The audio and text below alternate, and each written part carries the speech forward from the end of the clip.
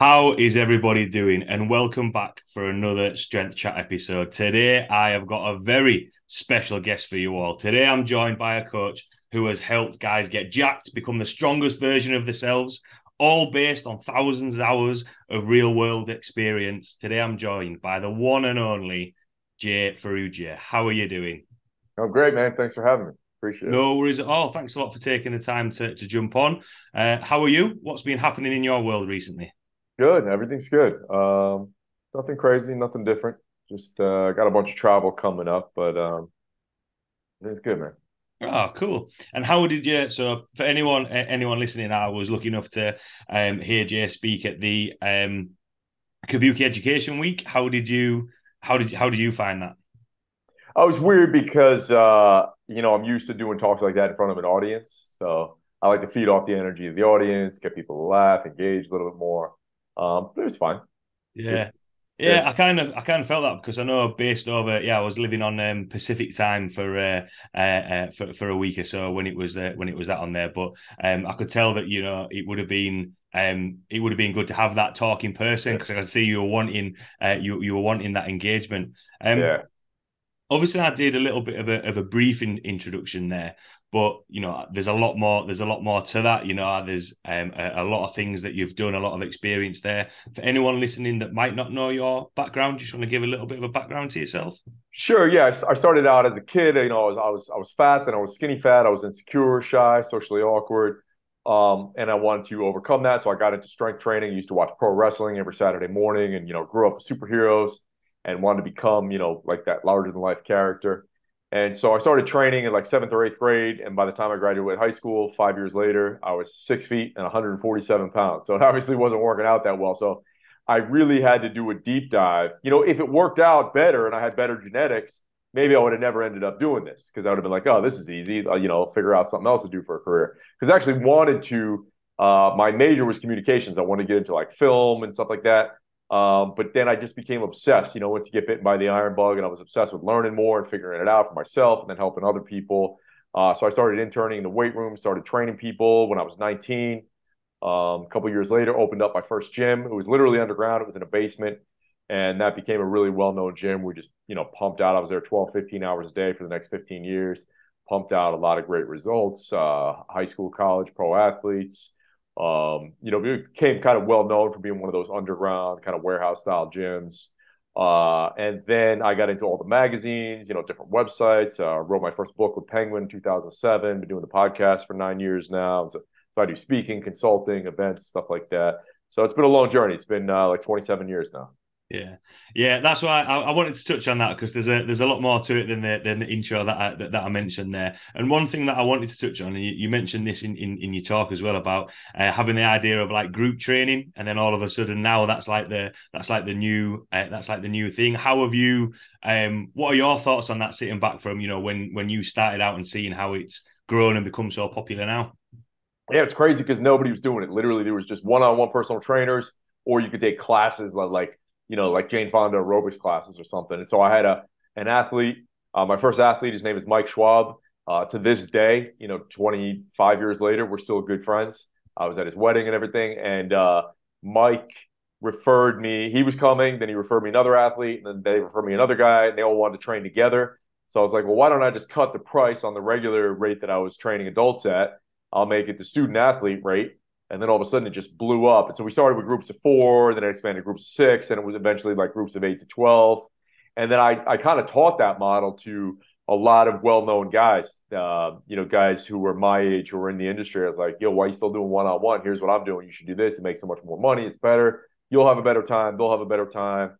So it really kind of just grew from there. Now everybody does it. It's crazy. Yeah, definitely, and I find it interesting because it's that thing of maybe a little bit of a tangent on this, but did you actually find, especially within an athlete environment, you mentioned there, he referred a couple of guys to you.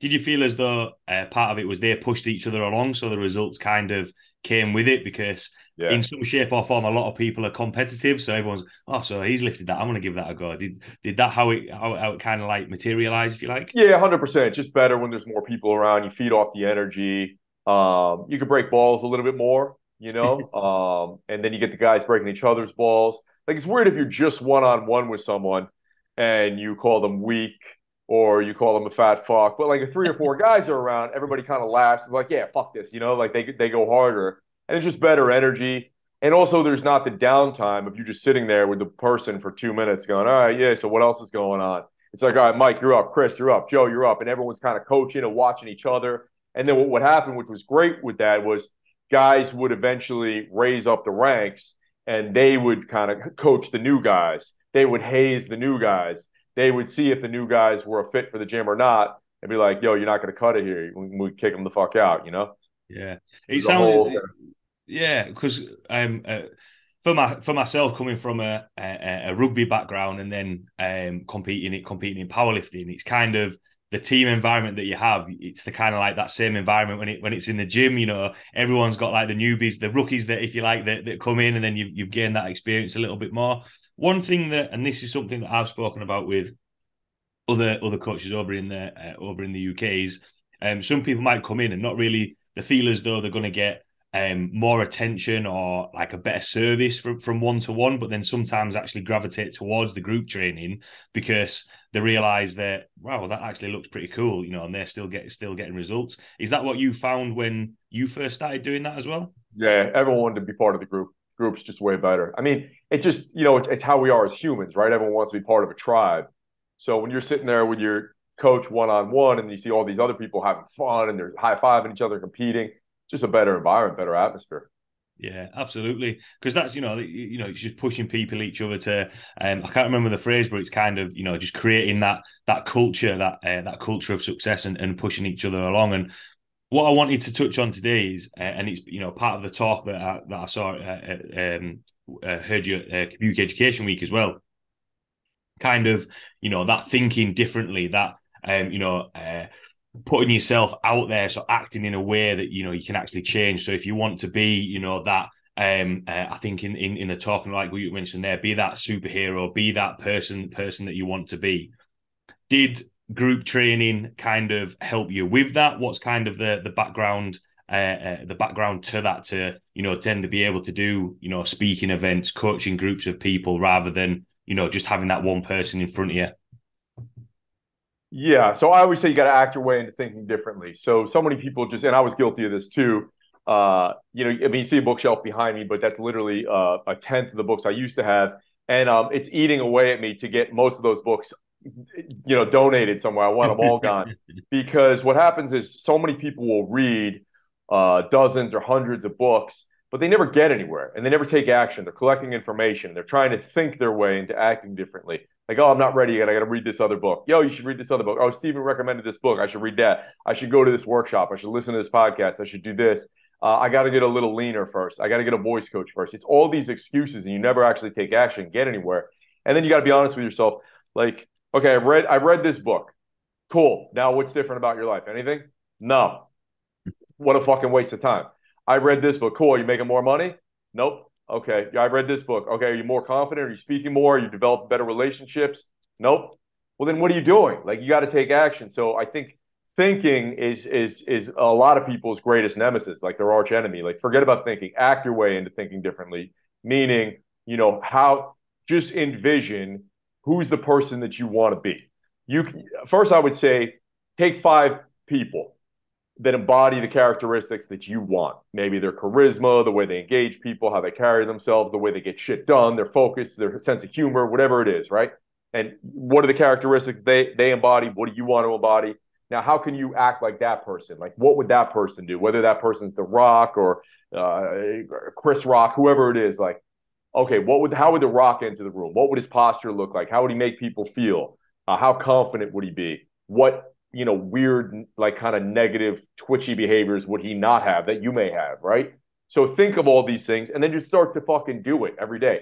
Change your posture, change, everything about the way you look, the way you act, the way you move. And then all of a sudden it becomes natural. Whereas if you're just reading this book, it's like, you just got to do it immediately. And then whenever I'm at an event or when I work with people, like, cool, I see that you're kind of glossing, like you're glazing out, like it's not work. Like, do it at fucking this break. Your posture when you leave the room and how you talk to people out in the hallway should be different. It's not tomorrow. It's not Monday. It's not when you write down and review all the notes. It's you do it now. And then every day you do it again. It's just like lifting. Like if you stop lifting, you're going to be weak and you're going to lose muscle. You do the shit all the time. If you stop eating healthy, your blood work's going to go to shit and you're going to get, small and weak and fat or whatever. So you got to do these things all the time. It's just like showering. Like if you don't shower, you're going to stink. So you do the shit all the time and time, day after day. You never get to a point where you're just good at it. It's like, no, we're always working. Everyone always wants more confidence, right? Everyone wants to be a better leader. Like those are superpowers. Everyone wants to be more charismatic. You could pick the greatest leaders, war generals, the most charismatic people, entertainers, whatever. It's a superpower to continually get better at it, right? So every day you should be working on those things. And then it does become who you are. Like for me, I don't have to work to be at this level anymore. Like I used to have to work really hard to be at this level, but now I need to work to get to this level. Like I used to be way down here and I had to act my way into thinking differently to get here. Every day, it's a new challenge. You keep pushing yourself. And I always tell people, even maybe like track it, like you track your PRs in the gym or something. Like how many people did I engage today? How many people did I give a compliment to? Did I make smile? Did I get out of my comfort zone and start a conversation where normally yesterday I wouldn't have, because I would have been like, oh, that person doesn't want to talk to me. Yeah. And then the thing is, like the more insecure you are and the more you're inside your own head, you don't realize it, but you're just repelling people. People don't want to be around you. They might, I don't know if they feel bad for you. They feel empathy. Probably not. They just don't give a fuck. You're like, that's just bad energy. I don't want to be around that person. So by you thinking, oh, these people don't like me, they actually don't like you when you do that. You know what I mean? Yeah. It's like you just got to act your way into thinking differently. Like I said, like either pick famous people or pick somebody Like maybe your buddy Johnny's like that. You're like, all right, how would fucking Johnny enter the room? Like, and you just do that shit every day, and then that becomes you. Like I'm this superhero version of myself, where I wake up in the morning, I play my pump up music, and I feel like there's a video camera on me at all times. When I'm walking down the street, it's a documentary film. There's a camera on me. How would I act? So you got to do those things repeatedly. Yeah. Do you know what was actually going through my head there? Have you seen Fight Club? Yeah. Yeah. And do you know where they're in the car and he's like, what would you do? And they're driving and he's driving on the other side of the road and he's like, what would you wish that you had done if it was your life? And he's like, I don't know. And he's like, oh, actually, my life isn't that good or anything. I don't know why, but that was the scene that was going through my head. But I think for something like that, kind of two follow-up questions from that. With part of it as well is I get what you mean about those negative thoughts, because sometimes what you think you can actually make it think as though it's your reality, whereas actually it's just maybe your insecurities or something that you're thinking. Do you think from what people are reading and everything that you've said there, people are just or coaches are just expecting things to happen after they've gained all this knowledge rather than taking action? And with that as well, how did you find when you said you're here and you're trying to get to there? What were kind of the obstacles and challenges that you found in terms of trying to think differently and act differently and take it into action? Well, so I guess it's kind of a two-part question there. Yeah, I mean, people think that when they read something or go to an event or learn something, like all of a sudden something's going to change on Monday, but it doesn't. You have to take action. And people think that as you get older, things are going to get better. Like wine, you just get better with age, right? But you don't. Like there's plenty of people in their 60s and 70s who never evolved because they never did the work. They never chose to. They're the exact same way. They have the same worldview, the same self-limiting beliefs, the same false narrative they had when they were 30. So you actually have to choose the actions each and every day. Like you're not entitled to anything. You don't get better. You have to do the work each and every day. And now I kind of lost my train. I can't remember what the question was there. Yeah, sorry. With the when people are reading and just expecting things to happen rather than putting the work in, and kind of how you started, to try and implement those things, because obviously all the things that you listed at the start, talking the gyms that you open, the talks that you've done, it's then built momentum into your career, if you like. Yeah, it just comes down to actually doing those things, right? And you got to simplify it where everybody is overwhelmed with information these days. They have a million different opinions and ways to do things. So you got to really just narrow it down to like what are 5 daily non-negotiables? What are the 5 things? Like, even if you look at business, you can't do more than 5 things well each day, 5 productive things. People will try to do 17 and then they're miserable because they have anxiety from this long checklist of shit that they didn't get done. You can only really do 5 things, and some people it might be 3 that's actually going to move the needle. Like, what's actually moving the needle in your business? Or are you just doing bullshit, busy work, which is most people most of the time. And then you have to, for your life in general, like, we all have rules for sports. There's rules. You can't drive a certain, and you can't steal, whatever it might be.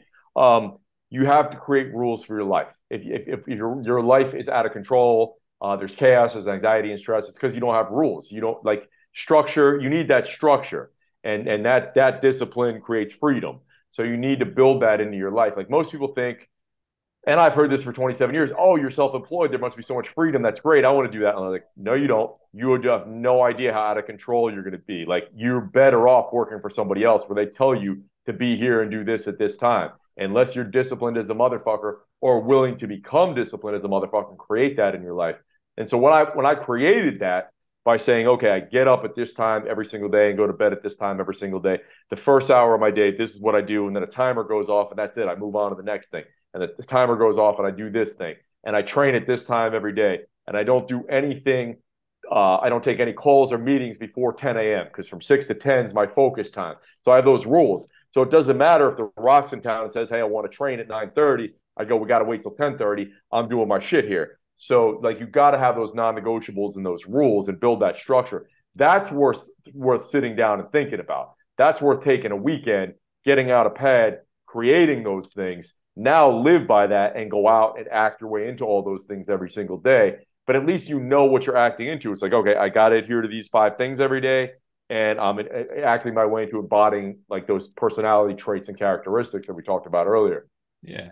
And when you said there, obviously things develop over time. How much refinement did it take to get to that point? Or was it a case of, right, these are the rules that you've set, this is what I'm going to stick to? So it creates that discipline and creates that control, like what you mentioned. Yeah, I think it's I think it's just repeatedly doing the things and getting better over time. It's always a work in progress, right? Like, maybe you have your 5 daily non-negotiables, and then in 6 months, this one's a no-brainer. It's like, I'm going to do that no matter what. Yeah. So maybe you just swap that out. You don't even have to look at that on your daily, journal or whatever anymore. It's like, I'm doing that no matter what. Like, I'm never missing a workout no matter what, or I'm never not getting up at 6 no matter what. Like, whatever it is for you, then maybe you can add a new one in. And that becomes your thing. Like, you're like, oh, I'm close on this one, but I got to really lock it in and make it a non-negotiable, make it a rule. So I think it's always a moving target. It's always a work in progress, seeing what works best for you. But if you're changing every fucking day, you're getting nowhere. You got to, give stuff 90 days. Yeah, absolutely. And why I asked that is a little bit like what you mentioned there. You've worked hard to get to that point, and then it's like, right, now you're at that point, it's there. Whereas I think, and I don't know what your thoughts are, but sometimes some people, I don't know whether it's a mistake or a pitfall, they kind of like miss that step and be like, right, well, I'm just going to go straight to this one. Do you think that's where sometimes people get it wrong and then they end up crashing and burning, if you like? No, I think it's just they overcomplicate it and try to do too much. So really, success comes down to not that you're not doing all the things. It's not the things you're not doing. It's the things that you are doing that you need to eliminate. Like Bruce Lee said, think about subtraction rather than addition. So the most successful people are probably there because of the things they're not doing than the things they are doing. It's definitely some of the things they are doing, but it's a lot of the things they're not doing. So unsuccessful, undisciplined, miserable people who don't make the money they want, don't have the life they want. You could chalk most of that up to the things that they are doing that successful people don't do. That list is a mile long. Wasting time, gossip, this, that, scrolling, second guessing, doubting, overthinking, all those things. Yeah, absolutely. I think touching on that, the phrase that came to mind is like busy doing nothing. So investing in time, that isn't going to get anywhere. I know there's a coach that I work quite closely with, and I can't remember whether it was a questionnaire or anything. We basically went through the things. It was like a values questionnaire. What's important to us? What are the things that we enjoy doing and we do regularly? And then all of a sudden, like what you mentioned, actually, there's like 3 area 3 to 5 things of, oh, okay, so I like doing the podcasts. So I do the podcast every week and I'm consistent with that. I like writing. So I'm going to write blogs. I'm going to find time to do it. And then all of a sudden, there's more energy in that rather than trying to be like, right, well, I need to do this, and this. That isn't necessarily,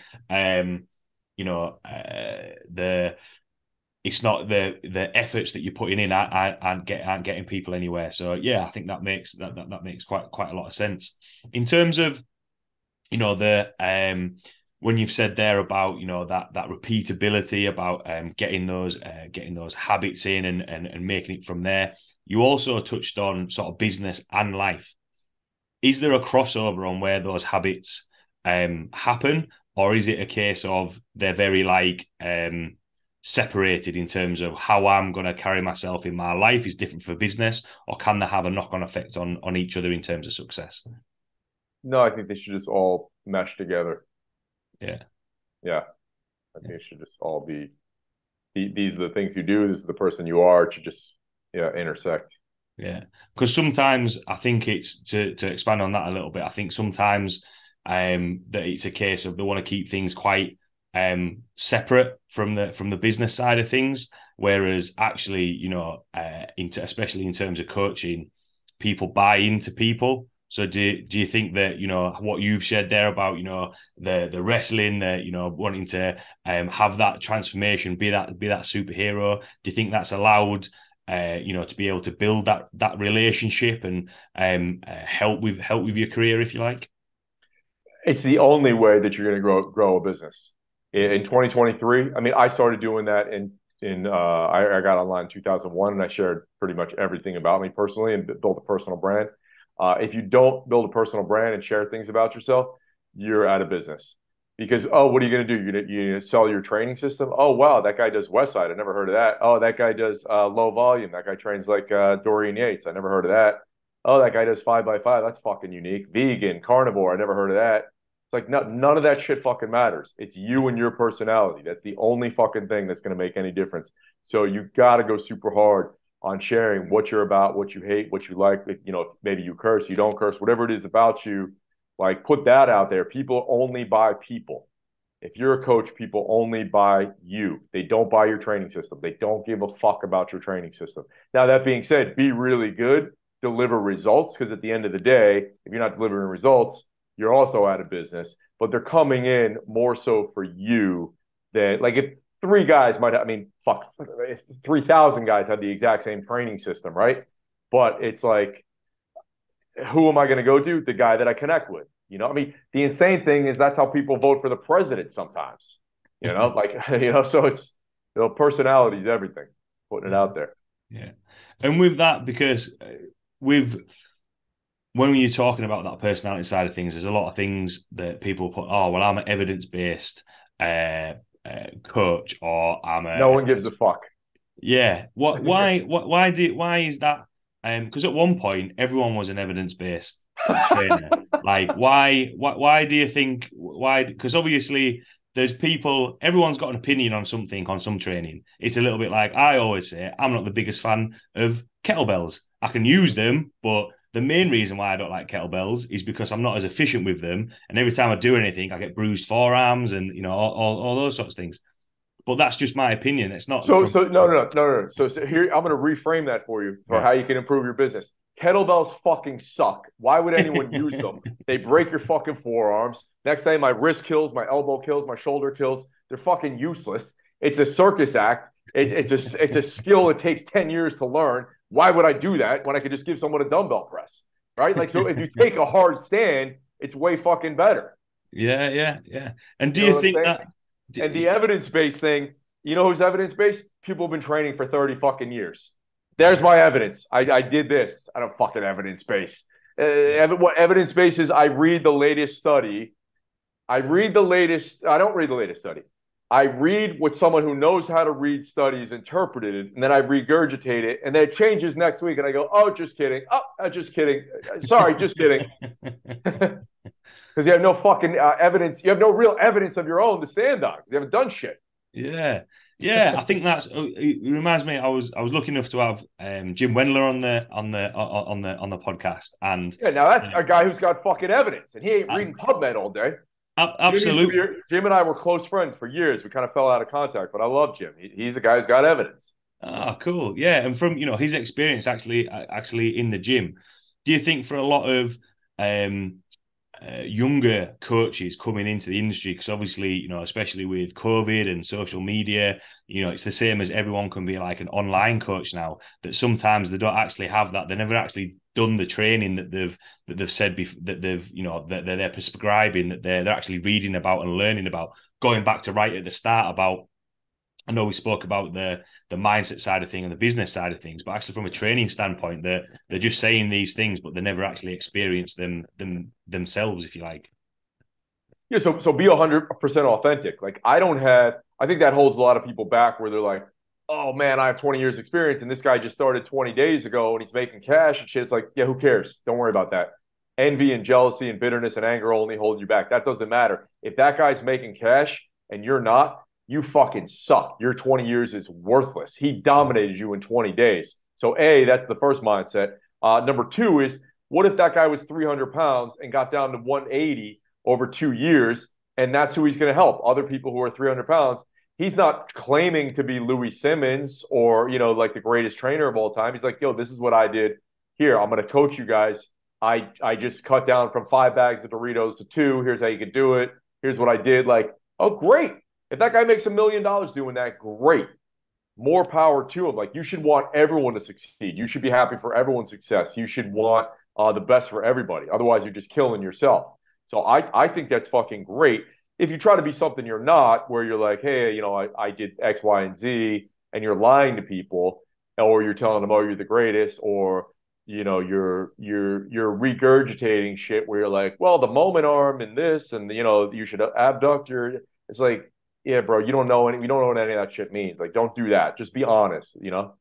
Yeah, absolutely. Because I think that with everything, and there's that much information out there that, like what you say, it can just be regurgitated and just sent out from there.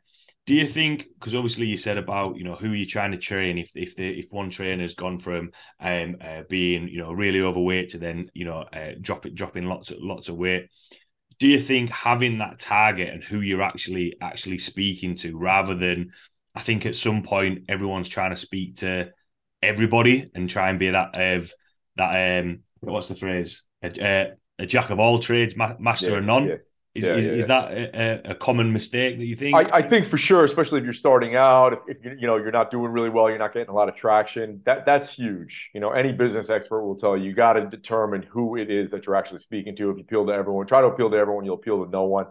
That is important. Maybe you get to a certain level where that doesn't matter anymore as much. I mean, it would still probably help you scale your business more, but maybe you find that comfort zone where you're like, this is good, I like this. But then that's going to be strong personality-based marketing, personal branding, where if you got a really strong personal brand and people are just attracted to you, where a lot of people hate your guts and a lot of people love you, like a Howard Stern or something like that, then you can really appeal to a much wider market. But when you're starting out, even if your personal brand or your personality, I should say, because you won't really have a brand if you're just starting out.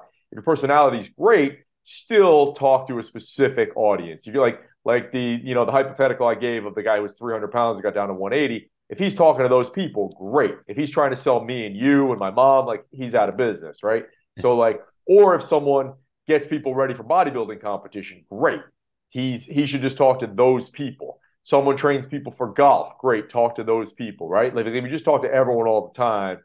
I mean, I was fortunate enough that I could do it back in the 90s, and you could get away with it. It's hard to get away with it now. Really hard. Yeah, especially when you're leaving stuff out there, because there might be like blogs or posts that people can find. Oh, well, actually, you said this. There's always going to be something that you can refer back to. One thing, and this might be a little bit of a tangent, but we spoke a lot there about being authentic, being honest, speaking to the people in front of you, and there seems to be a trend at the minute that a lot of coaches want to set themselves aside from everybody else. Everyone knows that the barbells and the dumbbells, the work, people have been using them for years and years, whereas throwing out somewhere outlandish like I'm going to stand on a Swiss ball and do a squat. This is going to be the best exercise for balance, that just to try and kind of make some noise so that people will look at what they're doing. Do you think that coaches are just doing that so they can get some visibility on social media? And do you think that they actually believe it, or they're just doing it to make some noise? Well, you will get some traction. You might get a lot of followers. Play stupid games, win stupid prizes. So you do that shit, yeah, you might get a lot of people following you. Like a girl showing her ass, you might get a lot of people following you, but you're not making cash. So what are you doing? Well, you're wasting your time, right? So you got to have an end game in mind. Like, is it just the follower count? Because I know people who have 10,000 followers that make 7 figures, and I know people that have 7-figure following that make 10 grand. Yeah. So what's the purpose of this? Is it just to stroke your ego and live in a 1-bedroom apartment, or are you actually trying to help people and actually grow your business? Because it's not just like people will be like, oh, you should just try to help people. Yeah, I get that for sure. But it's not just philanthropy to teach people how to squat. Like, you'd go to the dog shelter or go to a homeless shelter or go to a third world country and dig them out after an earthquake. Like, you're not just teaching people how to do a preacher curl just for your philanthropic work. You know what I mean? So yeah, there's a balance there. Absolutely. And I think you kind of that's a really good point, because 100%, that as coaches, as trainers, we want to help people, but ultimately, everyone's got bills to pay at the end of the day. Everyone wants, a better life or a better house or a better car or go on holidays or whatever it is. So yes, there has to be that level of, genuinely caring about your clients. I had a woman compete at a powerlifting competition last weekend, and I think I got more excited her competing than I did actually me competing. She got a couple of PBs, which is really cool. But equally, she has been paying me. Do you know what I mean? So it's kind of that thing of, yes, I want them to do well, but it's obviously services, services that we're paying from there. Yeah. The flip side of that is, people targeting I know we spoke about, a specific target audience, but a particular modality of training of, this is the only way that you want to do. Whereas, they go kind of so far down that rabbit hole that they're then not going to be open to other methods or systems, or be like, oh, okay, so we can try this. How does that sort of impact business as a trainer or a coach, if that kind of makes sense? But based on my previous answers, people might be surprised by this, but I think sometimes that's a good thing. Because again, if you try to be everything to everyone, you try to appeal to everyone, you do everything, then you just become like commoditized shit, where it's like, yeah, I do kettlebells, I do barbells, I do powerlifting, I do bodybuilding, I do sports performance, I do rehab. It's like, yeah, no. There's people who just do one of those things, and do it really well. Like Kelly Starrett's just the rehab guy. He's not the hypertrophy guy. He's not, John Berardi built a multi-million-dollar business just being the nutrition guy. Pavel does a bunch of things, but he's really been the kettlebell guy. My friend Marcus, he's kettlebell exercises on IG, and he does well just doing kettlebell stuff.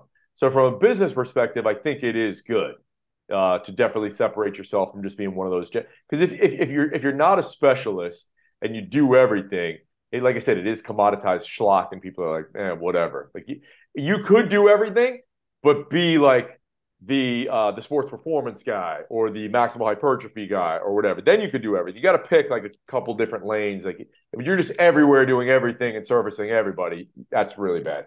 Yeah. Do you think that's a case of because a lot of things that get mentioned is kind of like scaling the business. So whether it's a case of taking on another coach or going to a gym or whatever it may be, do you think not having that specialist area that like what you're known for, it's very hard to then scale your business and then be like, right, okay, I'm known as this, and then I can do talks about it, I can do an ebook about it or a book or something like that? Do you think 100%? Yeah, you have to have your system and your specialty, or you're never going to scale the business. It's just you and your knowledge and your brain. And so you'll just have a job forever. You'll never be able to grow. Yeah. So and that was one thing, like I go back to the late 90s when I was talking to Joe DeFranco about training one-on-one versus training groups. What he was doing that was better than what I was doing was he would have everyone on that one system. And I would say, yeah, but these are 13-year-old kids who have never trained before. He's like, yeah, but then it'll be a clusterfuck. I was like, genius. Yeah, that's the only way you could do it. Like if you went to Westside, Louis wouldn't say, oh, we're all doing dynamic squats today, but you're a beginner, so you're just going to do 5x5 over in the corner. It's like, no, you're just jumping in. You're doing 8 sets of 3 with 45 seconds rest. So you have to have your system and your thing, right? Like Dorian Yates has his high intensity. So he could hire me and you and 5 other guys and be like, yo, here's how we do it. We work up to 1 set of 6 to 10. We go to failure. We rest for a minute. Like you have to have that. And the more you could check boxes, the easier it is to scale and hire people because it's like, okay, we only do this is our specialty, let's say hypertrophy. And we only do, let's say, gait style training or high volume, whatever the fuck, Ronnie Coleman. We only train people that are over 40, right? So like now it gets easier. Now you could teach in a weekend your whole team and your whole staff. Now you have something that you could scale. Where if you're training everybody, forget it. That's just on you. And good luck hiring people and teaching them. And then also good luck having like a good boss to client team kind of relationship because you're always gonna be like, oh, why'd you do it that way? We're like, I don't know. There's 50 different things going on here, Yeah, absolutely. And from there as well, because I know obviously with a lot of people will say, because I was actually lucky enough to do my first seminar before Christmas last year, which I thought was pretty cool.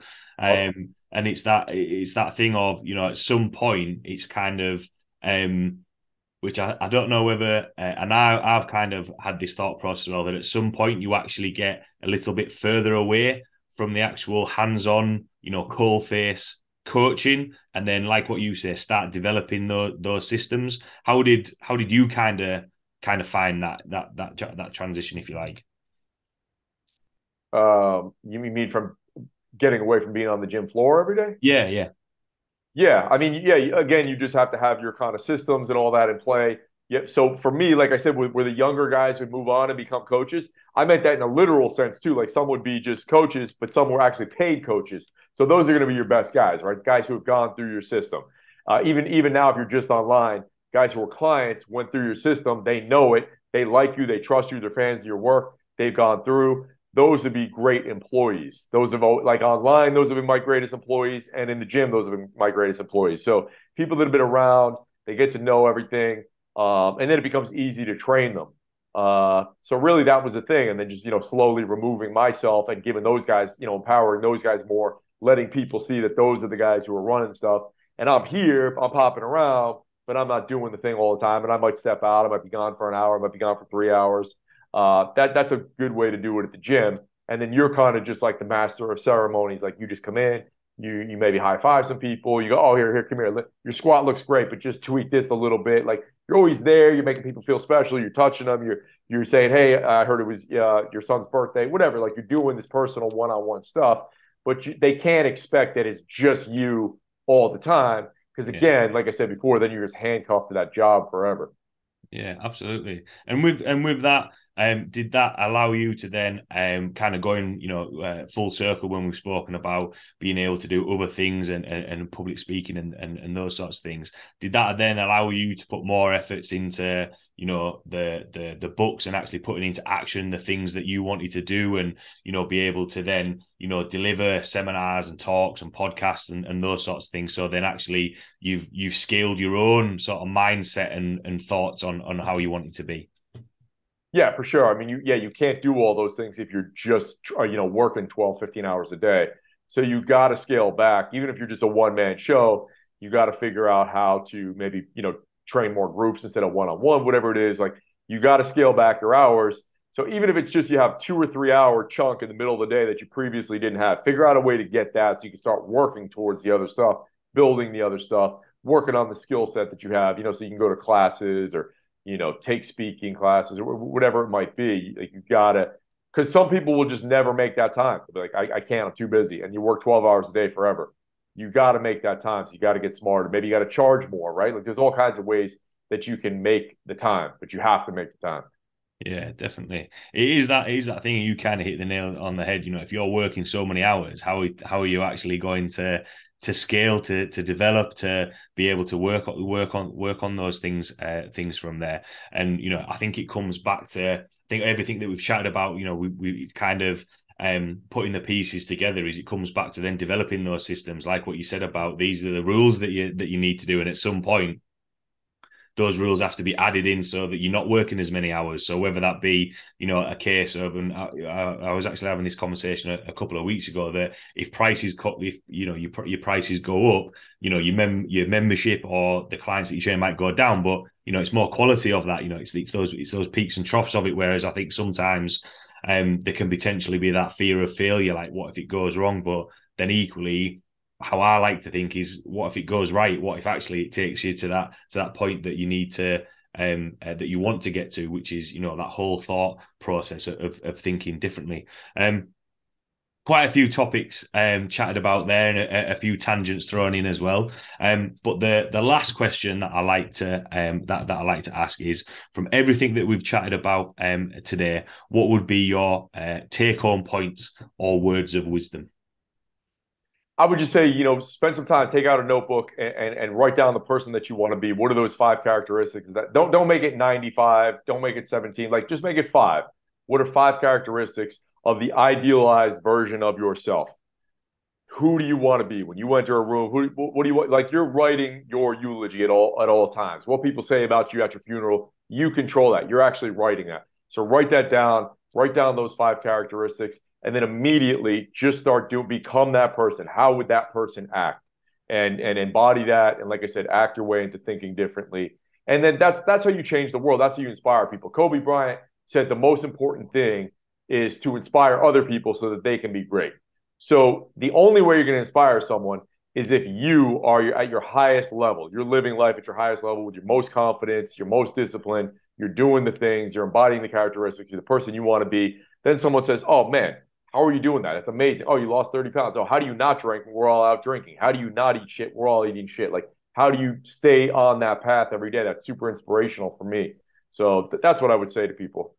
Awesome, absolutely. I think that was some really good take on points. Yeah, and I like the fact. Yeah, pick 5. It's not, you're not writing your autobiography. It's Yeah. it's 5 things, because then that way, it's that thing of I've actually got he's kind of become a little bit of a mentor, if you like, and he's got a phrase that he's got in his wallet, and he reads it every morning. And it's like, right, this is how we're going to go on. And I'm trying to get better at that. I'm trying to, like, right, on a morning, this is setting yourself up for that day. And to be fair, when I do it, it's a completely different day to when I don't do it. Thanks a lot, Jay, for taking the time to jump on. Really appreciate you taking the time to chat today. Really enjoyed it. For everyone listening who might have any questions about what we've chatted about today, see the content that you put out there, listen to your podcast, where can people find you or reach out to you? Yeah, well, thanks so much for having me. I appreciate it. J.fit. And on Instagram, I'm at J Ferruggia, and Renegade Strength Show is the podcast. Awesome. Thanks again for taking the time to jump on. Thanks to everyone listening, and I will see you all next week.